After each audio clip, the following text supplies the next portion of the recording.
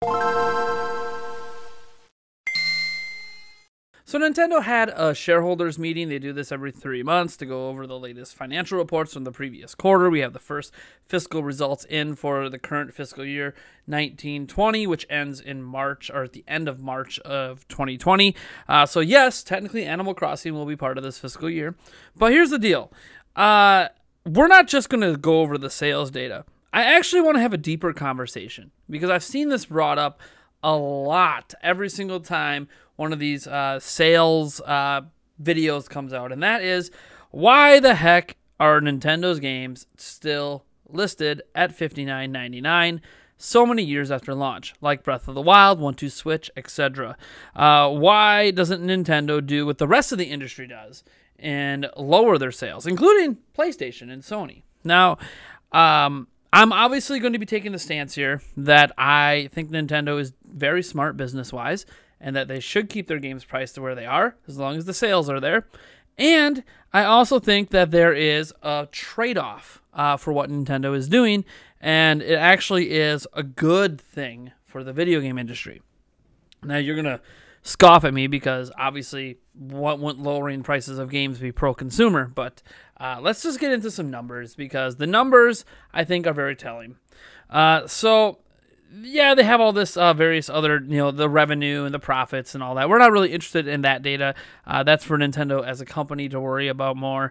But it is interesting looking at things like hardware units. This past quarter, they sold 2.13 million units for a grand total so far of basically 37 million Switches out in the wild. By the way, PlayStation and Sony actually had their financial briefing as well, and they are now north of 100 million PlayStation 4s officially. So, just to put this in perspective, because we are going to do some comparisons to Sony. Again, this isn't about fan wars. This isn't to put Sony down, but they're going to be part of this conversation because they're the only other company that has, I feel, enough exclusive games to actually have this conversation about. All right, obviously 3DS hardware, 75 million. Barely sold 200,000 units the past quarter. Not a surprise. 3DS is essentially dead. Software-wise, we saw 22.62 million units for 210 million total. There's actually over 1 billion pieces of software moved on PlayStation 4 so far. Not surprising, but on the market a lot longer. 1.48 million 3DS software was still sold, so that's approaching up on 400 million or so there. So cool, right? Everything's looking all hunky-dory there. Get down to game sales. This is where things get really interesting. This is Nintendo's top 10. It's the only thing they really report, although they did tell us that Mario Maker 2 for launch sold about 2.5 million units. It's not in the top 10 yet. Probably will be next quarter, but it was only out for like a day. Literally 1 day of data. So there you go. All right. So Mario Kart 8 Deluxe is at 17.89 million, pretty much 18 million units.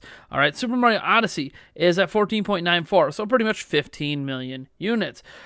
Super Smash Bros. Ultimate is at 14.73, which is very, very close to also being at 15 million units. Breath of the Wild is at 13.61, so starting to get more to 13.5, more so than 14 million. But if you combine in Wii U sales, it's actually at 15 million itself. Man, that's almost twice as much as the next best-selling Zelda game. So that's crazy. Yeah, Let's Go Pikachu, Let's Go Eevee, basically at 11 million units. You have Splatoon, which has now crossed 9 million units. I don't know if it's going to quite get to 10, especially now that they're done with all the Splatfest, but I mean, it has a shot. It has a shot. If Splatoon 3 is not coming for a while, it has a chance with long tail sales to potentially, especially if Nintendo keeps supporting it at tournaments, to get to 10 million. Super Mario Party's at 6.99, aka 7 million. Super Mario Bros. U Deluxe is at 4.1 million. 1-2 Switch is still in the top 10 at 3 million. Then you get Mario Tennis Aces at 2.75, which I think is going to be passed by Super Mario Maker the next turnaround. If it's not going to be passed by Fire Emblem or other games too. So it'll be interesting. We could see some changes at the bottom part of this top 10. I think these top from Splatoon 2 and up, maybe even Mario Party and up, they're pretty safe for a little while. Now, new Pokemon games are probably going to have something to say with that. But here's what's interesting. Look at the sales for this quarter. 1.2 million copies of Mario Kart 8 Deluxe sold this past fiscal quarter. Remember, there's only about 2 million console sales. 1.2 million Mario Kart 8 Deluxe sold. You know what that means? Why the hell would Nintendo reduce the price from $59.99? This is a Wii U port. Why the hell would they reduce? Why would they voluntarily give up money? That's my question. Why would they voluntarily give up money? Well, because it could sell better if it was cheaper. Sure.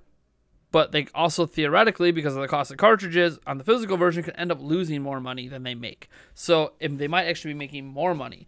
And in keeping the game at that price, it also helps maintain the second market value for it. So if you ever want to resell the game someday, there's actually going to be a higher market for it than there is for other games that sync prices in a month. Some even do it within weeks of release. It's crazy. Super Mario Odyssey sold 500,000 units. Super Smash Bros. Ultimate sold 920,000 units this past fiscal. This is just the last 3 months. Breath of the Wild launch game, folks. A launch Switch game. 840,000 units. What? Let's Go Pikachu, Let's Go Eevee. 350,000. Splatoon 2, 320,000. Super Mario Party, 590,000. More than Odyssey. It's outsold Odyssey this past quarter. Super Mario Bros. U Deluxe, 790,000. 40,000 units of 1-2 Switch sold, for crying out loud. Another launch game. Then we had 110,000 units of Mario Tennis Aces. If you ever wonder why Nintendo doesn't reduce prices, look at this. Look at this list. Mario Kart 8 Deluxe, 2017. Odyssey, 2017. Breath of the Wild, 2017. Splatoon 2, 2017. 1-2 Switch, 2017. Heck, let's just look at the rest. You got Mario Tennis Aces, 2018. Super Mario Bros. U Deluxe, that came out this year. Super Mario Party, last year. Let's Go Peach, Let's Go Eevee, last year. Smash Bros, last year. And there's keep selling all this. I mean, look at that software. This is insane. Why would Nintendo ever reduce the price of their games when they keep selling like this? Like, it's dumb. It would be a stupid business decision. But I think it's a good thing because, as consumers, we talk about, how we want to get games cheaper. And if you're honest with yourselves, you can go on Amazon right now. You can find Breath of the Wild for $45 brand new. So even though MSRP is still $59.99, you can get a lot of these games cheaper now, especially the ones that have been out for a while. Well, that's neither here nor there. Nintendo's official MSRP is still $59.99. And you could talk all day long about how they should reduce prices and make it cheaper for consumers, but I want to show you something. Because Sony has a lot of exclusive games. It's among all their best-selling games, and they also reduce prices. Now remember, Sony has 100 million PlayStation 4s on the market, and it's been on the market a lot longer. Here are the best-selling PlayStation 4 games. Uncharted 4, A Thief's End, 15 million units. Again, very good. Not as good as Mario Kart 8 Deluxe, right around Mario Odyssey and Smash Bros. Level. However, this is on a system that sold 100 million units. So let's that sales for Uncharted 4 have probably dipped off significantly. I don't think there's a long tail of sales here with Uncharted 4 Thief's End, do you? I mean, 100 million PlayStation 4s versus, 37 million Switches. And it's basically hasn't even outsold Mario Kart. It's selling the same as Odyssey. Yeah, I don't think the long tail of sales is quite there for Sony. 10 million for God of War. Fantastic. Came out early last year. Didn't do better than Let's Go Peach, Let's Go Eevee. That's been out even longer. I know. Okay, it's Pokemon. Fine. So it's doing like Splatoon kind of numbers. Not really seeing a long tail of sales there. Again, on a platform that has sold 100 million units. Horizon Zero Dawn sold 10 million. Again, platform that sold 100 million units. Last of Us Remastered, a PlayStation 3 port. That's probably even more comparable to Mario Kart 8 Deluxe or something. 10 million units. Marvel Spider-Man, 9 million. Now that's actually, to me, pretty solid. I don't know what the long tail of sales is on that. But there you go, 9 million. Gran Turismo Sport, 8 million. The Witcher 3, 4.8, etc. Then you start getting into some third-party games and all that jazz. And what you see is that Sony, all of these games from Sony are very, very cheap right now. Let's just look up God of War on PlayStation 4, right? God of War PS4. Let's just see what it's running for right now. Let's go to the official PlayStation Store, because this is where you're going to get the MSRP, so we're not getting like discounts from retailers. Hit buy now. Let's see what this game's running. We're not getting the Stonemason edition, or the Digital Deluxe, or the Collectors. Let's just go Standard Edition. Let's buy digital. See what they're going to charge me. $39.99. So $20 cheaper today than it was at launch. All right. Now, you'll see them do this because the sales of the game have slowed down. That is the logic behind price reduction, is it not? That the games are no longer able to sell at that $59.99 price at a level of profitability that's acceptable to consumers. Now, one thing you'll notice, and I'm not going to accuse Sony of this is definitely more of a third-party thing, is that there is this infinite race to the bottom, right? The goal is to release your product. Like right now, Madden 2020, it just came out, and it's releasing at like 3 different times, depending on which version you bought. Thanks, EA. Anyways, it's releasing at all these different times, and it costs $59.99, or more if you get the special editions or deluxe editions and all that jazz. Okay, fine. So you pay that price. Madden, a month from now, is only going to be $40. A month after that, might only be $20. But you know what they have done to games instead of maintaining the price points? All this race to the bottom stuff. You know what's happened? They know it's a race to the bottom. What does the race to the bottom mean? The race to the bottom means who can lower their price the fastest to reach a pinnacle point in sales that is therefore made up by the number of people participating in microtransactions. Folks, the reason that games don't hold their value at $59.99 for most companies is because of microtransactions and loot boxes. They have replaced the $59.99 launch price point with, look, let's get this in as many hands as possible so we can get as many people buying microtransactions and loot boxes as possible. Now, again, this isn't me accusing Sony. I think Sony does it the more traditional route where it's look, the game's not selling that well. Everyone bought it at launch. Now no one's buying it 2 months later. Let's reduce the price. I think that's Sony's methodology. That is what it used to be. Before microtransaction loot boxes were and everything, we accepted that companies would lower prices of games over time, even if it was 6 months to a year out, once people kind of stopped buying it. But that's not really what's happening with games like Madden and all this stuff. They'll still be top-selling games, but they'll keep reducing the price to get more and more people in to participate in Madden Ultimate Team and microtransactions and loot boxes and all this stuff. This is a tactic that all these companies are using. That race to the bottom is how close can we get to free-to-play where everyone's going to buy money and spend a little bit of money on this and then participate in all the microtransactions. That is the race to the bottom. Ideally, you have something like Fortnite and Apex Legends, which is free to play, which ensures essentially that it's going to be popular as long as it's a good game and it's full of microtransactions and loot boxes. Now, Nintendo doesn't care about the race to the bottom. There are very few first-party AAA franchises coming out of Nintendo on Switch that participate in microtransactions and loot boxes. In fact, I don't even know if any of them participate in the loot box category. And microtransactions are a little hit or miss. You can buy individual characters from the DLC pack in Smash or just buy the entire Smash pack. You can consider that a microtransaction if you want, but if that's like the only example you can come up with, then that's not much, right? Nintendo is maintaining the price points of their games because the games themselves are holding that value. The price of a video game should be determined by the market, right? So market demand and pricing is all about capitalism. People are willing to buy things at a certain price. And if they maintain that price, it's because people are still willing to buy it. Breath of the Wild sold almost 1 million copies over the last 3 months. 1 million copies over the last 3 months. You know how many companies wish their game could sell 1 million copies, period? And Breath of the Wild did that over the last 3 months. 1.2 million copies of Mario Kart 8 Deluxe, a port from like 5-6 years ago, sold. 1.2 million over the last 3 months. So you wonder why Nintendo doesn't reduce prices. The attach rate of Nintendo's games to their install base is insane. Insane. Basically, every other person that owns a Switch owns Mario Kart. Did you realize this? Every other person who owns a Switch owns Breath of the Wild. Every other person who owns a Switch owns Mario Odyssey.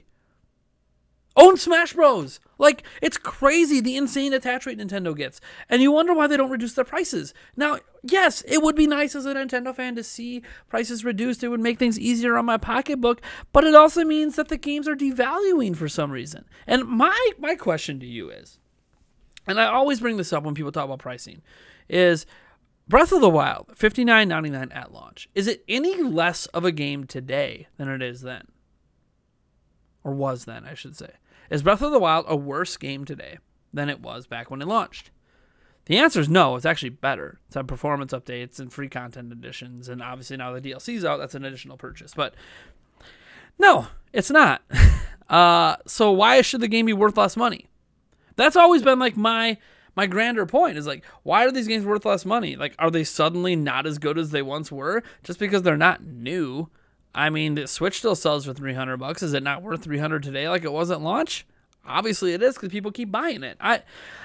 Prices come down. Nintendo Selects exist once it reaches a point that no one's buying the games anymore.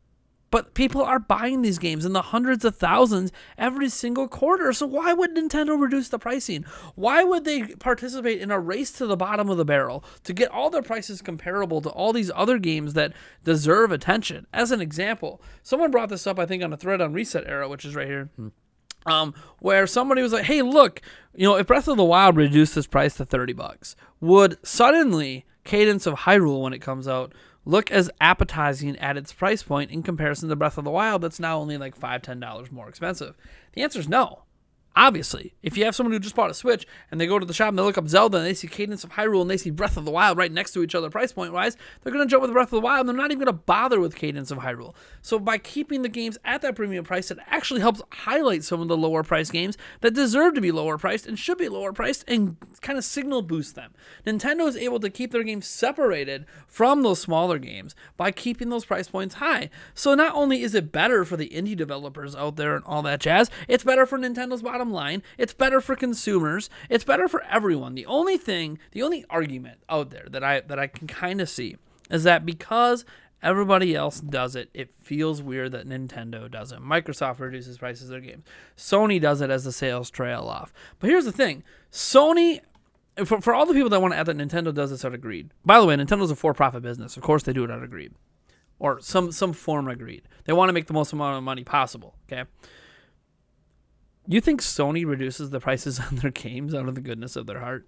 Is that like an argument people believe? Do people believe that God of War on PlayStation 4 is $39.99 out of the goodness of Sony's heart to save you a few bucks? No! It's because nobody was buying it anymore at $59.99. They lowered it to a price point that met market demand. Nintendo doesn't need to lower the price of their games because the market demand is still there. Even 1-2 Switch, a game that most of you guys would laugh off and say is dumb, sold 40,000 units at $60 a pop over the last 3 months.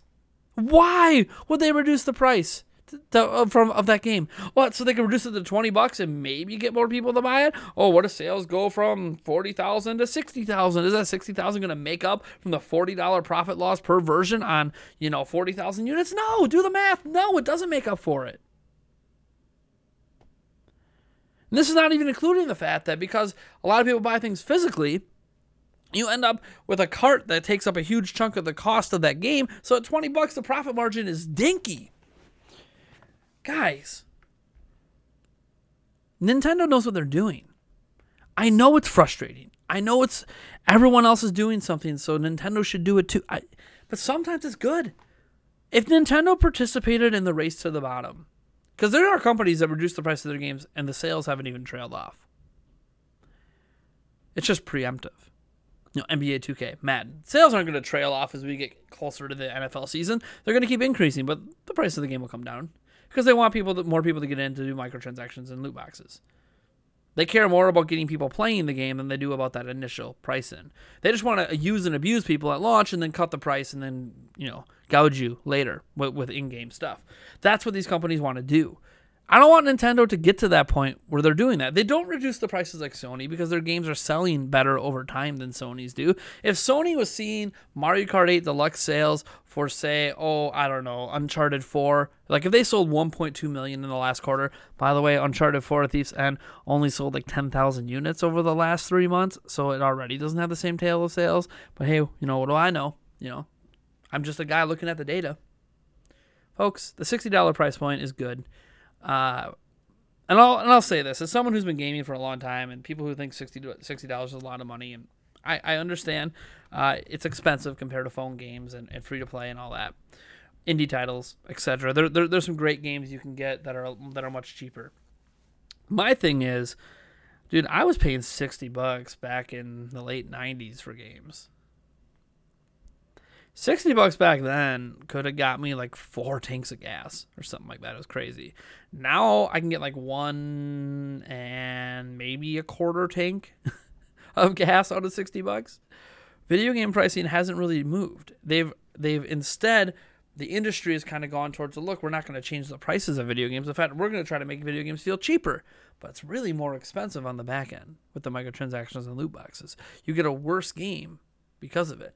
I would much rather Nintendo keep their prices where they're at, keep having these long tail of sales from people like me and you and all the other Nintendo fans out there, and not practice this stuff in their games. Because that's what's going to happen. Nintendo's not going to cut the price out of the goodness of their heart. Sony doesn't do it. Nobody does that. But they will cut the price if the end result is more people doing microtransactions and loot boxes. If Nintendo ever realized the billions of dollars they left on the table with Mario Odyssey by not making all of those costumes in the game microtransactions and loot boxes. I mean, if they had done that with those costumes in Mario Odyssey, you realize Nintendo could have made multiple billions of dollars extra off of Mario Odyssey, but they didn't. They kept it at $59.99, kept it at that premium price, sold 15 million copies of the game at $60. Like, think about that. You see these sales for PlayStation 4 games, and it's like, oh, it sold 15 million. How many of those 15 million were sold at $59.99 for maximum profitability? How many? 8? 9? Well, when you look at Nintendo's chart, you can confidently say every single one of them. Anyways, you guys let me know what you think of this down in the comments below. I know it's kind of a controversial opinion. It's kind of pro-business, but I think it's kind of pro-consumer too. I think we are getting artificial benefits of Nintendo keeping the prices at this, and that is that we don't have to deal with the rest of the industry bullshit. Let's just call it what it is. So thank you guys for tuning in. I'm Nathaniel Rovajans from Nintendo Prime. If you enjoyed this video, drop a like. I will know that there probably isn't going to be a Prime News episode today. There is a lot of news out there, but I've just got a lot on my plate and a lot of things to take care of. You can follow NintendoPrime.net. I'll put a bunch of the news up there as well. There will be at least one more video coming today, but thank you guys for tuning in, and I'll catch you in the next one.